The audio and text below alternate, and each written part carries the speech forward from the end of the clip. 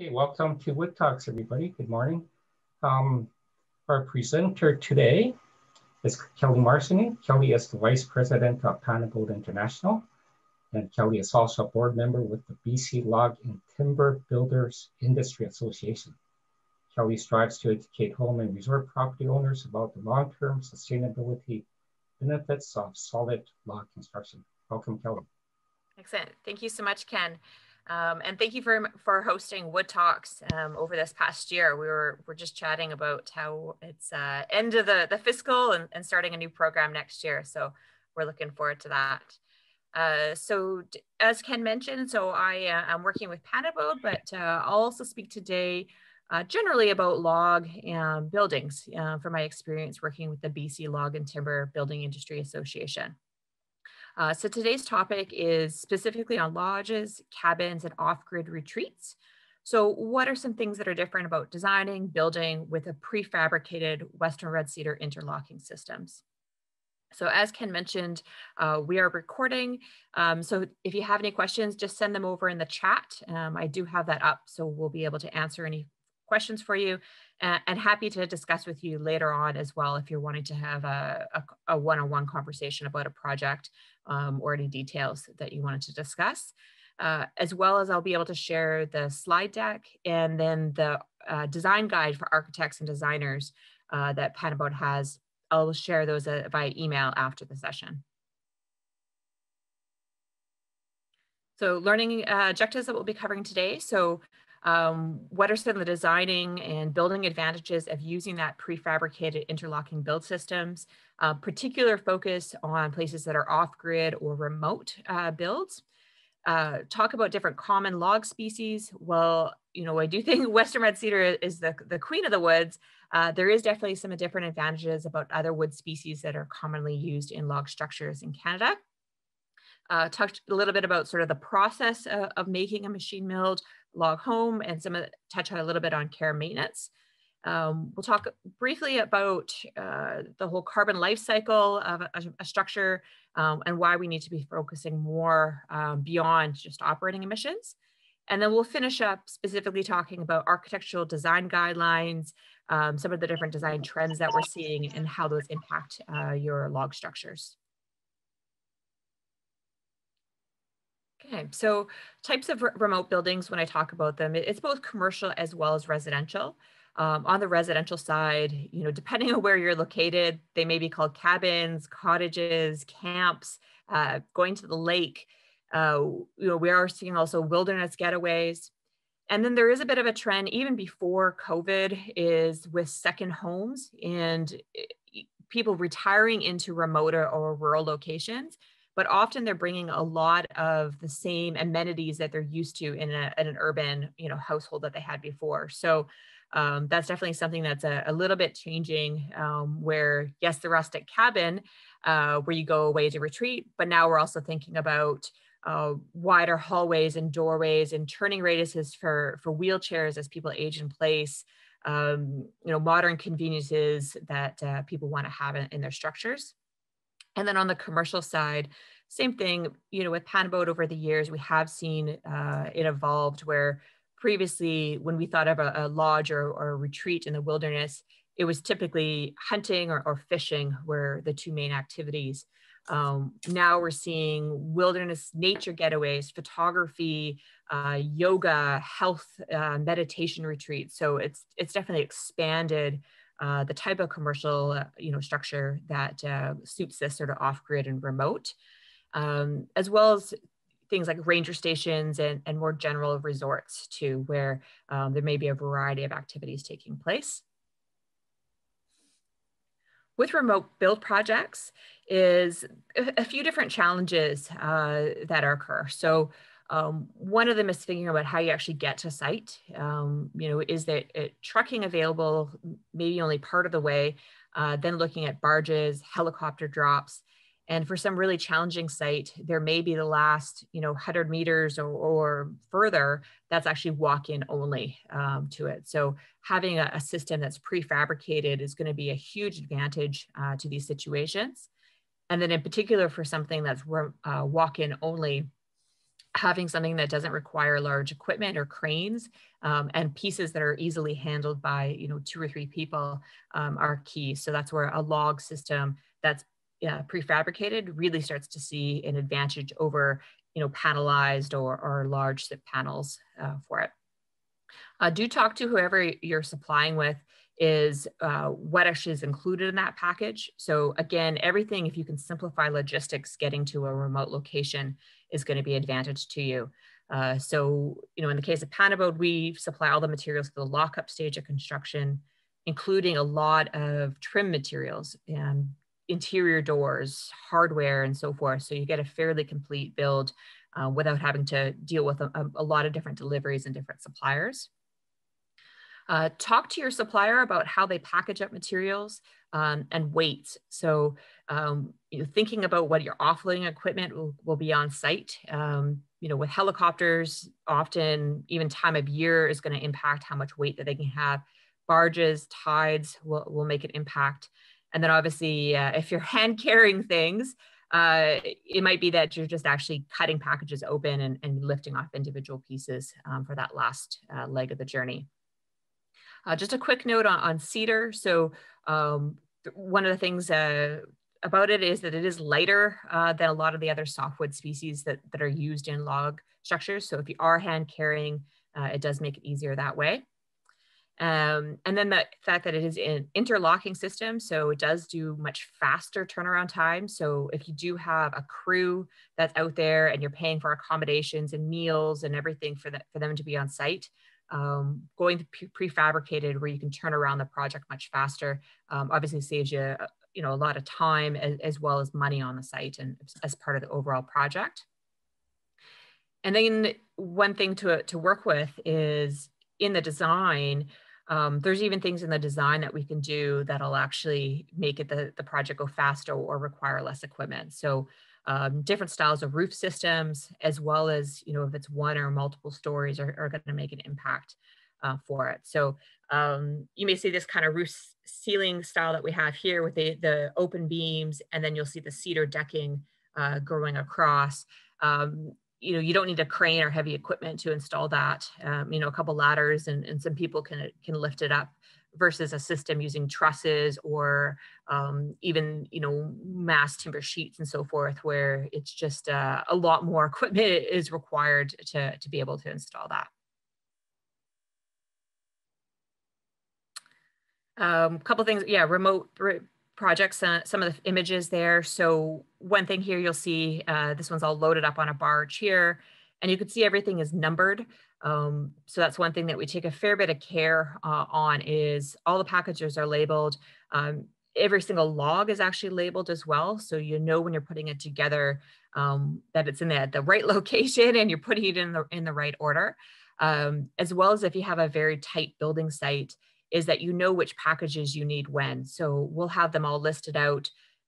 Packages 9, 13, and 12 are for subfloor system. Okay, so you need to pull out those ones first and work on that first when you're actually on the build site. Items like windows and doors, they'll be all crated, but you'll know that, okay, we can put them in, say, dry storage, waiting until we have the rest of the structure ready for them. So it helps you manage on the build site as well with it. So lots of different ways to get out your project there. And definitely logistics is going to be one part of it in the overall scheme of things. With off-grid, so with off-grid, I often will find customers mean two things that they're kind of going at it. Is one is people that they are intending to have very minimal electricity, if at all. Sometimes it's just LEDs, solar lights, something like that. And so, getting that speed to a lockup shelter is really important for them, as well as that all the pieces are going to be pre-cut, pre-sanded. A lot of that work that might take tool use on site is eliminated. So, it is ideally, even if you have some hand tools that you can use that maybe are, with battery packs, because there'll be some drilling, there'll be a little bit of sawing, stain will go faster if you spray on. But it is sort of one thing to consider. But if you don't have power on site, these are some of the things that are going to eventually help you out. And then if you do have some power, then you're going to be looking at some of the different tools. We do have a pretty short tool list of what is required, and working with your builder or assembly team for that.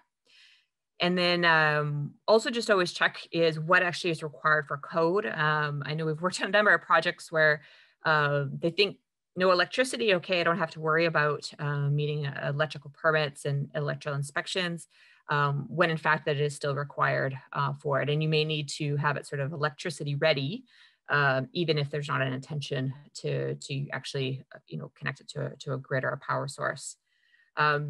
Then we have sort of our other type of clients there, when they say off grid, all they mean is they're not connected to pole power coming up to them. They have generators, they have all sorts of backup power, cascading that they're going to be able to use, battery packs, and the potentially need storage for all of that. In addition to, they're expecting all the modern conveniences with that. So a very different kind of approach. So I always try to clarify, what truly is meant by off-grid when they say that, and what that term means, and how it'll impact the project. So I don't see any questions in the chat, so I'll just keep sort of going here. Talking about, next topic is wood species and how we actually process and make a materials package. So in Canada, the three main species that'll be used for log structures will be Western red cedar, white pine, and Douglas fir. Will be the main common ones. Log structures and buildings and homes have been around for thousands of years. And typically what's been used is what's locally available. So that's no different here in Canada, where these are commonly grown species in different regions. And that's reflected in what is used. So Western red cedar, typically, well, it's only found here on coastal species, sort of British Columbia and a little bit further south. And it is a tougher tree to grow, and it takes longer to get large. And so we're definitely seeing that in pricing and availability compared to, say, white pine, which grows readily, it grows rapidly, but it also has some other challenges where it's not, it doesn't, the maintenance schedule is more frequent with pine than something like Western red cedar, which is naturally resistant to rot and mildew and decay. And then you also have sort of in the middle is Douglas fir. Douglas fir is really strong. For Panabo, we actually will use Douglas fir beams in our roof system. Currently mostly a glue laminated, but we will do the full timbers for Douglas fir as well, because they do have that extra strength compared to the cedar. And so a good guide that you can access is the Canadian Wood Council. I've just included their link down in the bottom. And they actually have a number of different wood species that you can access and learn about, different applications for it. What does it look like? How does it perform? And so you're able to pick, based on your project, what species you're wanting to use. And for many different log builders, often they're only working with one, maybe two different species. And so if you have a specific species you want to use, you may start with that first, and to narrow your choices down of supplier. Next one is just a quick touch on sustainability with it. So I do encourage you to also ask about this when you're talking with your suppliers, is where they're sourcing their materials from. Typically, if it's going to be, I'd say almost 100% guaranteed here in British Columbia and Canada, you're going to be having a sustainable forest management program that it's coming from. We do have fairly stringent laws in Canada related to forestry, and particularly in British Columbia with a very, I would say, professional forestry industry, with wood scientists and engineers and a whole forestry regulated profession that we have here. And we particularly see this as, comparing ourselves to the United States, or where they have, or other parts of the world where we're often asked the question, is it legally harvested, or, where is it coming from? As well as the avoidance of plantation style growing, where it's basically, a monoculture with a lack of other biodiversity that's growing there for, wildlife and humans to enjoy, and all the other benefits of a real forest. And again, lots of resources through naturallywood.com that you can access if you're, if you have clients or yourselves that are looking for more information on forests in Canada. Next sort of thing here, so we have the forest, we're able to harvest, and then what happens next will typically going to be is how do they dry the logs to get it down to the right moisture content. So a log, once we get it, it could be 30+% moisture content. And usually you're wanting to get it below 19% or even further, where you're actually getting the water out of the cells and you're able to have any of that shrinking that might cause checking and cracks and other sort of issues in the wood are dealt with early on before you're actually putting it into the structure. The BC Log and Timber Building Association did a life cycle analysis study a few years ago looking at different methods of building a log home. So the handcrafted, the timber frame, and the machine milled. And about a third of the impact between these different homes and different styles was just that choice of either air drying or kiln drying the wood. So the air dry, it does take a long time. Panabode, we're having timbers that we're buying 6 to 9 or even more months in advance till we get it down to the moisture content that works for our profile. Versus kiln drying, where it's rapid, but one of the challenges because it's rapid is that you can get some degrading in the quality of the log structure, as well as the knot quality can degrade, where you get something called star checks, where you get these little cracks, and you may be able to get wood, bugs, or water, bugs, other things will start to kind of get in there versus a nice piece of wood that's been air dried and doesn't have any cracking or checking into it.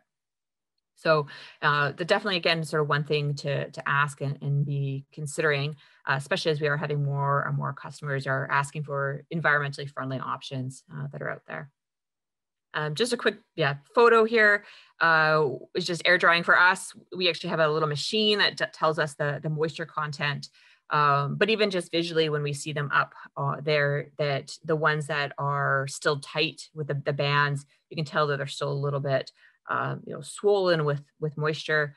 And then the bands actually start to loosen as the logs will shrink down. And we get it down. Visually, we can kind of see where it is, and then we'll use our little moisture meter to actually get the actual moisture content before we send it for profiling. So let's talk about profiles. So that'll be the other thing. So you talk about wood species, sort of narrowing down your choice of supplier. The next one would be your log profile. Often, maybe again, one, maybe two different profiles that a log supplier will do. And these are the most common ones that are out there. So Swedish cope and round, as the name implies, will have that round look to it. You will, if it's machine milled, it will be a pretty smooth surface. And then as soon as you're going to have that handcrafting to it, you're going to have the different marks of the tools for it. Then you're going to have your D log. I always call this the compromise log. So you have the round on one side that usually goes to the exterior, and then you're going to have your flat on the other side, and that's usually on the interior of the home. And then you have your square log or rectangle log, typically going to have flat sides. In the case of Panabode, we have a slight profile to it, and we find that actually sheds water. And then on the far side here is our handcrafted. And with a handcrafted, a lot of different styles that are out there. It is very much an art. So picture here shows different diameters of logs. Sometimes they'll have very even, where all the logs are roughly the same size. And you also can have all sorts of different ends. In this case, that they're going to just be a flat cut. Other times you'll see something where they have a burl, or you actually see some of the root structure that's still attached. So there's some really neat things that you can do there if you're wanting to something that's quite special with the handcrafted. And then this is also a good example where you can see where I was talking about these cracks that can occur in the structure. So these cracks here are part of the natural drying. And a lot of the handcrafted, they will do something they'll call force a check, where they will force a check to occur in a specific location that works best for the overall structure. And then you can put some sort of gasketing or insulation into there. Another way of doing it with, which is the approach that Panabo takes, is that we do our logs as only as free of heart center. So we're only taking the outside edges around the log, and instead of when it's drying, it'll sort of dry like this, and then you may get a crack occurring. Our logs are only going to be off to the side here with the free of heart center. And so we'll just get a bit of a vertical as it dries. And so we'll have a little bit of shrinkage, but we're not going to get that cracking issue that occurs with some of the round logs, or logs that use the heart center within their product. So the machine milling, modern factories are used. So, it'll be a uniform shape. It's going to have a precise fit. It's not like the handcrafted are usually pre-built, put all together on site, and then disassembled and then reassembled on the project site. With the machine milled, they skip that whole step. So there's no pre-assembly required. We know everything's going to fit because it has a precise fit, actually down to a millimeter tolerance that we have. And so that quality control is there, as well as that speed of manufacturing that we can do, fairly voluminous projects because we're using this modern factory and machinery that we have. So we'll go into a few of the different build systems. So once you've harvested the wood, you've dried it, you've profiled it, now you have going into how you're actually going to assemble the structure with it. So these are the most common styles that we see. And there's lots of variation here. Again, going back, log structures have been around for thousands and thousands of years. So lots of ways people have come up with, and some pretty fancy joinery that you can do. But these are the most common ones that you'll probably be coming across. So butt and pass is the most simple. It actually uses two different lengths of logs. And one sits, instead of going over or locking in place, it actually just sits with gravity over top. And then you're going to have your next one and one on top of the other going back and forth. And then as the name implies, they butt up against that other alternative one. So you have a pass and then a butt and then a pass and then a butt. Typically, you're going to have some more hardware here because there is a possibility that these things will come apart because there's not any sort of joinery keeping them together. And so that is fairly simple, but there's sometimes simple isn't always necessarily the best because you're going to have this other hardware that is required. Next one over is saddle notch. So saddle notch typically uses the Swedish cope log profile, where you're going to have your round profile, and then you're going to have a bit of a crescent shape taken out of the bottom. And then so it nice and fits on top of the log below it. And then you're able to pass another log over top. And so instead of, there's no logs that butt against each other, they're all passing over one over the other with it. The next one down on the bottom corner here is our corner post. A corner post is where, as the name implies, you're going to have a post, and then you're going to have, usually there's going to be some sort of slotting or notches that are done, and then your logs are going to be coming down into them that way. Next one over is your dovetail. Your dovetail, as the name implies, there is kind of a tail that's coming off of it. And so it's wider on the end. And so when you have the next log going over top, it makes it very challenging for it to pull apart because you're basically acting like a stopper on the end there. This is when you're definitely going to see some different variation on in different styles. And then you have your interlocking, where it's a bit of a combination of the saddle notch and the dovetail but you are going to have cutouts both on the top and the bottom. And so when it comes together, it locks in place, and it is actually very challenging to pull it apart. If you're wanting to take it apart, you basically have to start at the top and just take off one course after another and work your way down to whatever log it is. Like if you put one in the wrong place or something there. Just quick one, how it all kind of fits together there. Everything will be all pre-cut. And so, including openings for archways and windows and doors will all be in place. So when you're putting it together, pieces will be cut already for those openings. Okay, seeing if there's any questions, definitely feel free to drop them in the chat. I will endeavor to answer them as we go here. So now you've built the structure, now you got to take care of it. So again, going back to us being a remote and potentially off-grid site, so care maintenance can obviously be challenging if it's not easy to get a crew to go out there and do quick little touch-ups. So having a structure that kind of takes care of itself, so to speak, is going to obviously be an advantage for you.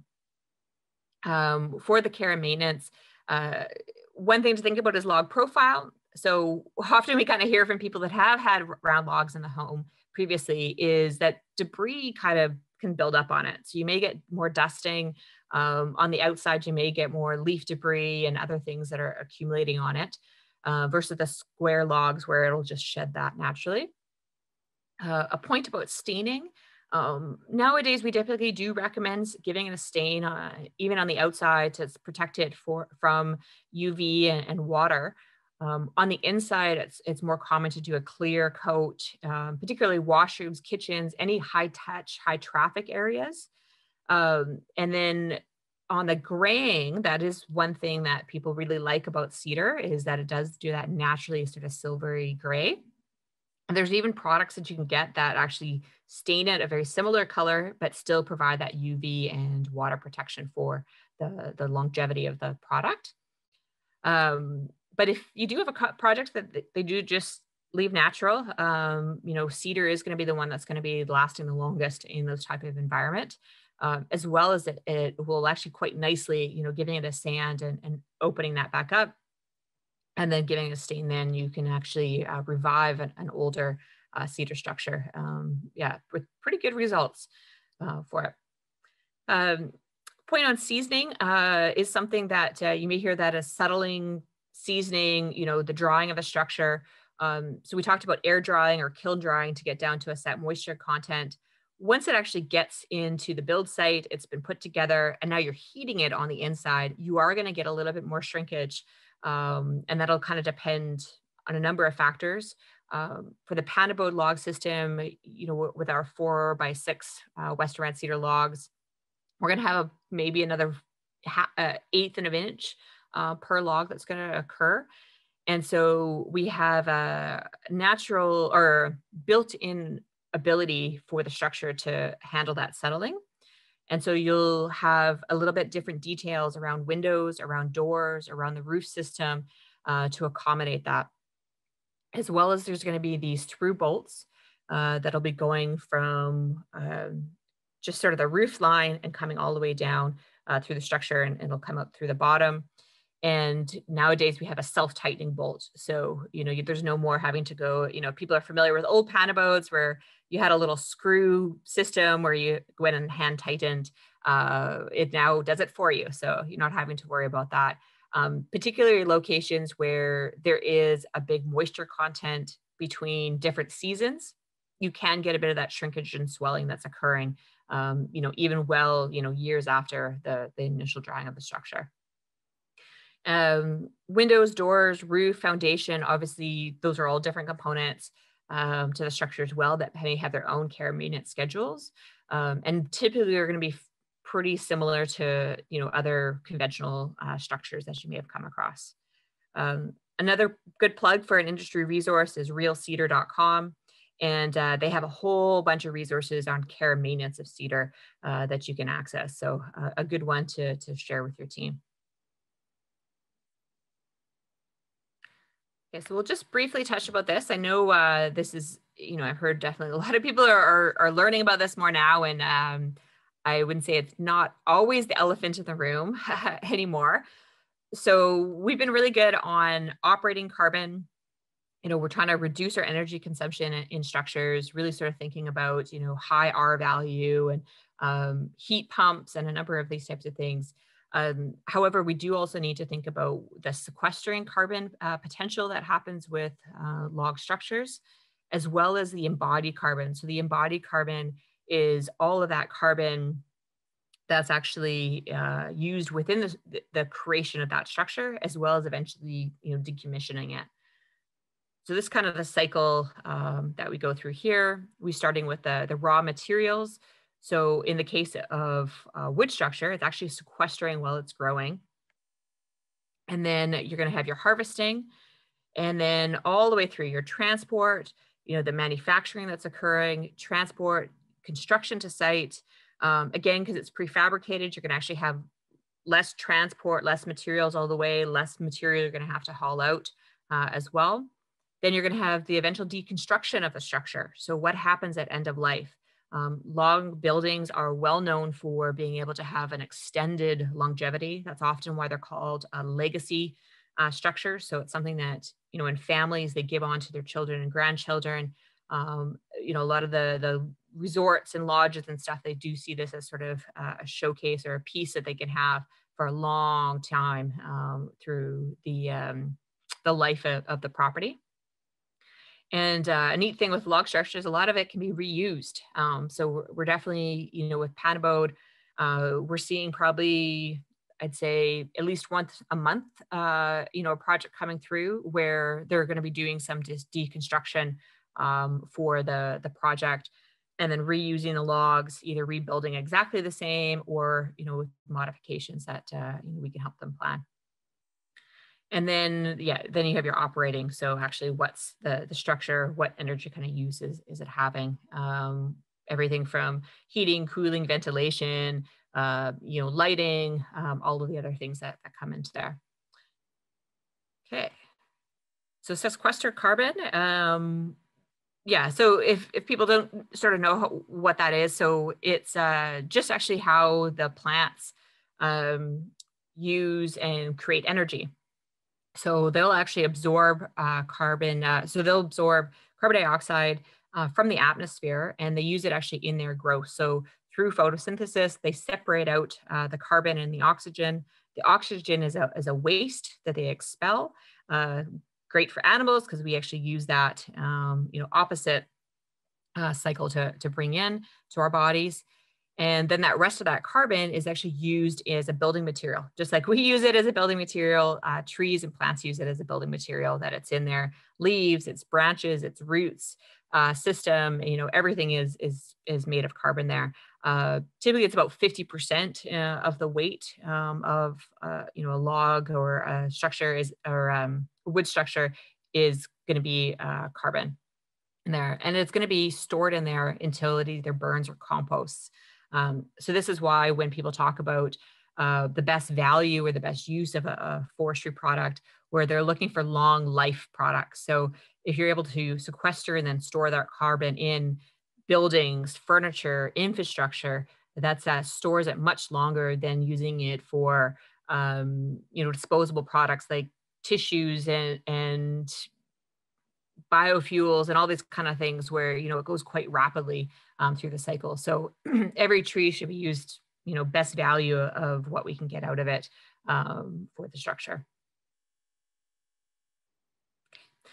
Excuse me. On the embodied carbon, I think I covered most of that there. Lots of good researchers that are out there, particularly that, again, another one with natural wood, talking sort of about embodied carbon and how that all works and how it relates to infrastructure. Our operating carbon, especially with STEP code, that's definitely the current focus of the BC Energy STEP code that we have. Okay, so for next topic, let's talk about, let's delve into specifically now uses of wood here in structures. So I'm obviously talking mostly about Panabode here. That's that kind of structure and that we have here in the bottom. But we also have in British Columbia a few other good examples of structures that are, I think helping us, and buildings and construction industry being part of the solution. So another good tall example is in Vancouver, where we have Tall House at UBC, which is using mass timber. I think it's currently the second tallest structure in the world, and that's made of wood. And there's another one, I think in Japan, that's being built right now that'll be taller. But I think this is something that British Columbia is definitely taking the lead on, and as well as large spans. So not just going high, but also going wide. And so up in Prince George, we have the Wood Innovation Center. And as you can see in the picture, some really big wide spans. So you can do some neat things with the structures that we have for them.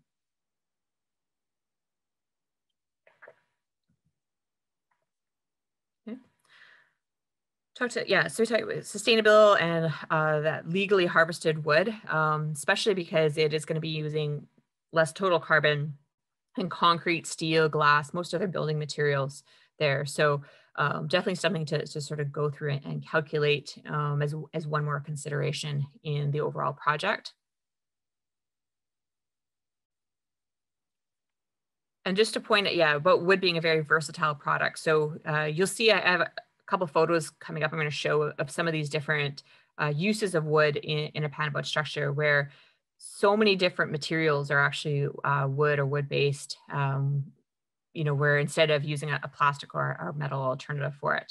As well as the waste being an input into others. So Panabode were part of the Aspen Planers group of companies, and all of our sister companies are all wood value add businesses as well. And some of our waste products are actually, we sell them to our sister company, and then their input into their products. And so it's not ending up in landfill. It's actually being reused and just keeps circulating with it. So that's definitely a neat thing that I like about the wood structures that we have. Another thing is that high efficiency in manufacturing. So you definitely going to be overall using less energy, less carbon output compared to doing on-site construction, which, yes, there's been advances, but it's still inefficient compared to what we can do in a manufacturing setting. And then, I already talked about, the waste is going to be different on the prefab, as well as panabodes, as well as other log structures can be deconstructed and reassembled. So there's still value in the material, even after the end of life of the building.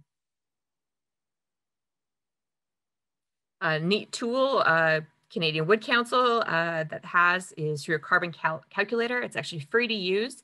You just take your bill of materials, and then there's a number of just different sort of prompts that you fill out indicating what wood material it is, the volume that you had, and it'll calculate for you, creating that structure using wood rather than concrete, steel, and other materials. And what's the both the volume of wood that it gives you, how much carbon is stored in there, and then it also does some little offsets of saying, well, this is equivalent to taking so many cars off the road, or so many homes get heated for a year. So it gives you a nice talking point for your customers, as well as the ability to try different things. So if you're wanting to reduce the overall carbon impact of the structure, and then, for a lot of people, cost is obviously still a consideration, you're able to do some different uses and trade off different things there, and actually be able to play with the numbers and figure out, okay, it's going to cost me 10% more in material cost, but I'm reducing our environmental impact by 25%. Bring that case to our customers, and they're able to go, okay, yes, that makes sense for me. This is something that I wanted to do, and then we're able to continue to go on forward with the project.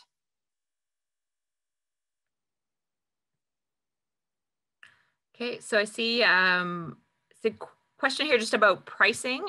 So what I can do, hey, it ranges a lot depending on what kind of structure you're doing. So we do have homes that are, and buildings that are almost all cedar, all exterior walls, all interior walls, the whole entire roof system. And that's going to be, I'd say, our most expensive per square foot that you're going to be having. And then you're going to have your structures that we do have a system that uses framed interior walls and then a truss roof. And so you're going to then finish, either drywall, or we do have cedar siding or V-joint that you can cover with it. But that's a way to kind of keep some of the material costs down. Though, yeah, there's going to be more labor costs of actually putting it together. Usually we work out in the same ballpark as a custom framed home. But you're going to be spending more money on materials and less money on labor to actually get it assembled and built. And then and then you're going to have your finishing costs on top of that. So things like counters, flooring, lighting, electrical fixtures, plumbing, all that type of stuff will be sort of separate. And those prices are pretty standard of whatever else you're going to have as a comparable type of structure. And then if you had any particular homes that if you had a project you wanted us to price out for you, we're happy to do custom rough estimates. And before we actually get into, custom designing something, we can just take a sketch. We can go, okay, this is a ballpark of how much it's going to be. Happy to do that with your projects, or talk with you about some other specific designs that you may see on our website, as a starting point as well. So we kind of approach it two different ways, depending on your needs.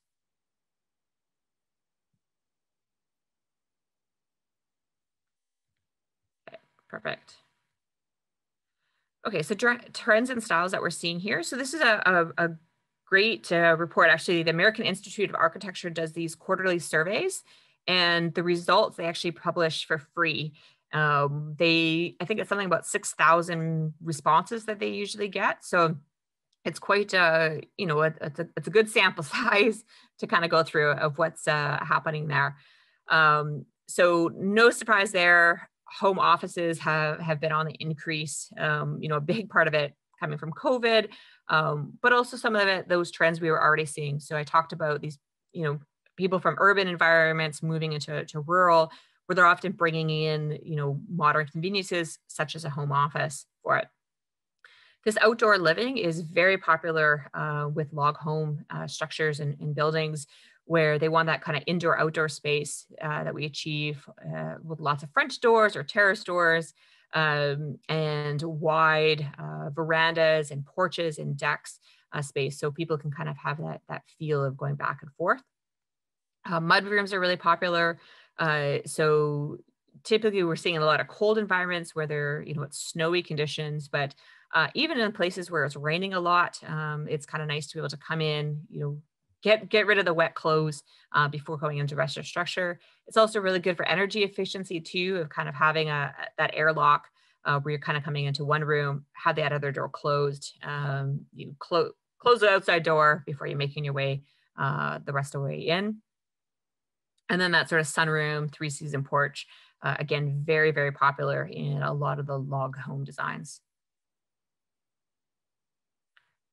A lot of these things, I think, are applicable to any kind of structure, but it is something, again, we're seeing as well. So that first floor primary bedroom, or having that master suite on the main floor, wider hallways, wider doorways. So just generally that aging in place considerations. It's actually something Panabo, we've actually put together a little checklist of things for people to consider, because we are getting in the question more and more.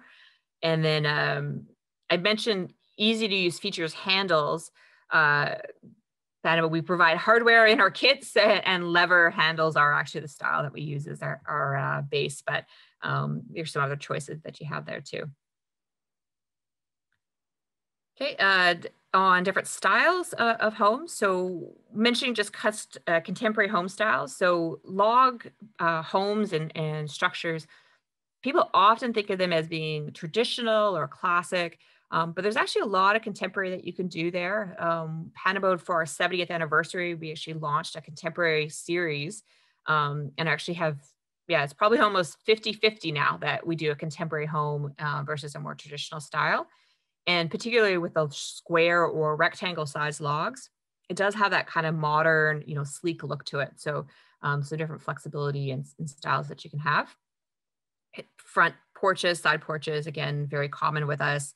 That custom design, that is what we do. Most log buildings are custom done. So you do have a lot of flexibility there in what you're trying to have for the overall project. Yeah, simple detailing, and then yeah, single story homes, which I think is often related to that aging in place. I just wanted to touch on windows on, you know, number and size. For us, we're seeing two different trends. We see people going smaller windows, so thinking about energy efficiency and having a small window to wall ratio.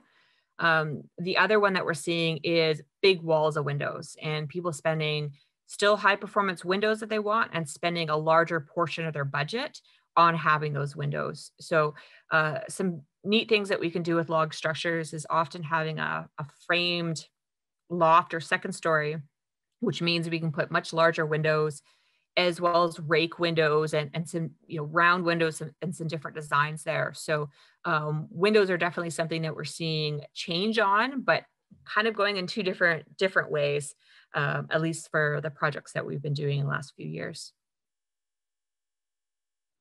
Okay, let's talk a little bit about thermal performance. So you've probably very familiar with R values or RSI, and what we're doing is wood is much better than concrete and steel and a lot of the other assemblies that you can have there. And then, so the BC Log and Timber Building Industry Association, just over the last couple of years, has been doing some new research with Natural Resources Canada on, and particularly for cold weather environments, what is the actual effective value of the different log assemblies. And so they looked at 5 different assemblies in a few different sizes of Western Red Cedar and Douglas Fir. And they actually found the results being 20 to 40% better for the R value than what was previously given through the hot box testing back in the 1950s. It was the last time that this was done on a large scale. And so in a typical home, you're looking at an energy efficiency score improvement of anywhere from 2 to 6%. So that can mean a difference of, are you going to be a step 3 home, or, are you going to be pushing yourself into a step 4? And so if you are wanting to license those, you can just contact the BC Log and Timber Industry Association, and they can actually, they got a licensing agreement and stuff that you can work with them to get it either per project or on an annual or lifetime basis, depending on what works for your firm. So that's definitely sort of something to think about. The other sort of thing there is thermal mass, which is not used in the calculations for BC Energy Step Code. And I actually am aware of actually any of the codes that will use that K value calculation, but it is real. It is something we over and over hear from our customers, is the warmth that they feel, as well as the heat is more consistent. So instead of having kind of hot pockets or having the furnace turning on and off with the frame construction, having that big thick layer of log around them actually retains that heat and will radiate it back into the night with it. So definitely places where there's a big temperature change between daytime and nighttime, it's even more felt. But this is something that's going to be impacting most structures in Canada for sure.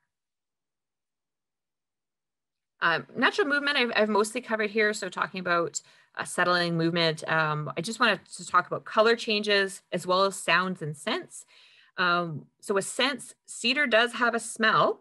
So if your customer or client isn't not used to cedar or hasn't come across it, definitely talk to us. We have these kind of actually slices off of our logs that we have, and they smell wonderful. So if you're wondering, okay, is cedar something that I can want as an overall structure and be smelling on a regular basis, do talk to us. I can source some of these for you, for your client, as well as if they wanted larger pieces, like some of our architects we work with, we actually will provide them kind of bigger pieces of log so they can kind of see how things fit together as well. But that's all, something we can go there. And then sound, You will, with the movement, sometimes get some creaks and some groans as the structure moves, and that's normal. That's just part of a log structure and building that you're going to have. And then those color changes. So I talked a bit about that silvering that will happen over time with the cedar, but again, a lot of people think that's, you know, quite attractive too. Yeah, just this briefly, just kind of showing like so much wood in the structure that that we have. Okay, our design guide. So this is something we developed from feedback that we had from architects we were working on, is that they appreciated that we would take one of their designs and convert it into the Panabo building system. But some of them actually wanted to play around with it themselves. They wanted to use the building system and come up with their own designs. And so that's where our design guide, you know, came from. So it kind of goes through all the different guides, as well as in some case rules that you need to follow, such as size of openings, you know, spacing of where logs, you know, intersect, all of that for you, as well as some of the other different, you know, components that would be going into the structure. It kind of outlines different material choices and colors and things that you can choose from. So it's a really good sort of starting place.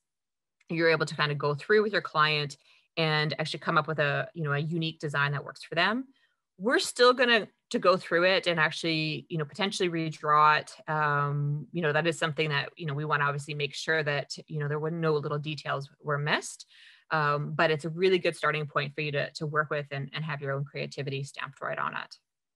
And this is something I'm going to share with you after. So not only the slide deck, but I'll share the design guide with you as well. So we're just going to talk through a few projects here. And again, happy to answer questions in the chat that you may have along the way here. So this is a design that we did where we worked with an architect that they came up with a design for the client.